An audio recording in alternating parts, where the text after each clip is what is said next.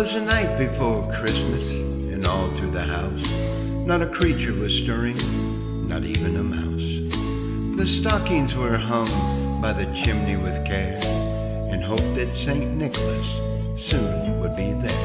When what to my wandering eyes should appear but a miniature sleigh and 8 tiny reindeer, with a little old driver so lively and quick, and I knew in a moment it must be St. Nick. More rapid than eagle, his reindeer they came, and he whistled and he shouted and called them by name.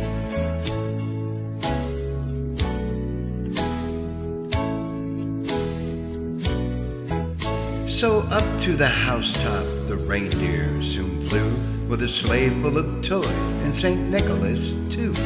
Down the chimney he came with a leap and a bound.